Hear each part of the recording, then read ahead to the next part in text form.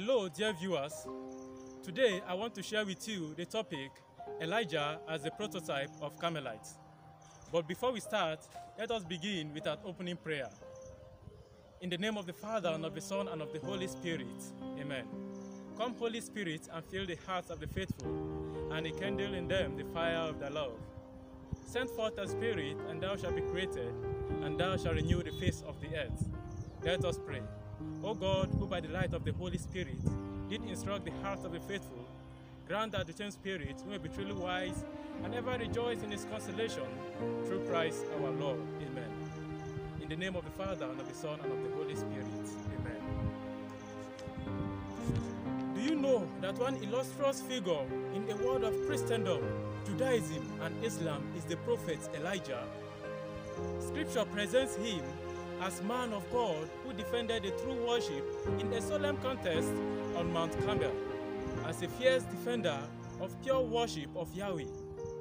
We can see this in 1 Kings chapter 18, from verse 20 down to 40. Every 20th of July is the feast day of Saint Elijah. For the Carmelites, the appellation Saints identifies him as one of our great heroes of faith and model of commitment to God. And Carmelites all over the world celebrate this great saint as one of the pillars of the Carmelite Order alongside the Blessed Virgin Mary.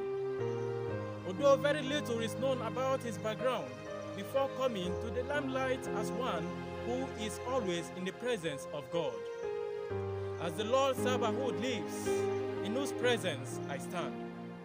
1 Kings chapter 18, verse 15. Historians identify Elijah as son of Savar, born around 900 BC in the village of Tishbe in Gilead, ancient Palestine.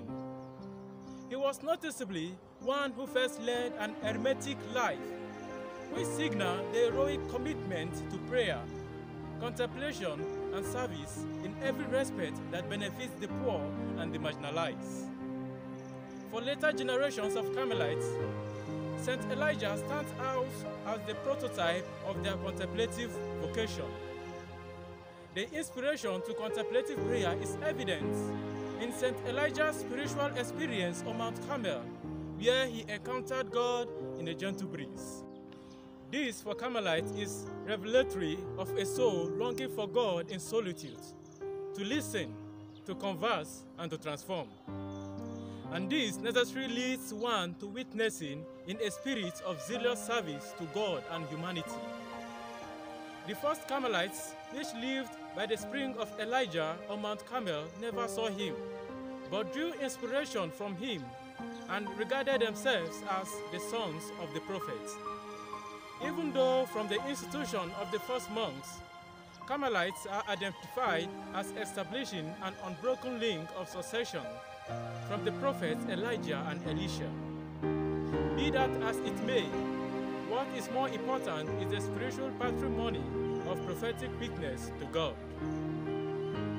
As a passionate defender of the truth, Saint Elijah gives particular inspiration to the Carmelite works for justice from a lived experience of prayer. This is evidence in our interest in humanitarian service and justice development. A concrete example is the Carmelite Prisoners' Interest Organization, CAPU, which aims at human and just treatment of prisoners and reformation of the legal system, to mention but few. As we celebrate this great saint, we are invited today to foster our relationship with God, as one always present to us even more than we are to ourselves. This means taking our prayer life seriously, as through this, God reveals the many ways He wishes to work through us. And so we say, with zeal have I been zealous for the Lord God of hosts. Happy feast day of Saint Elijah.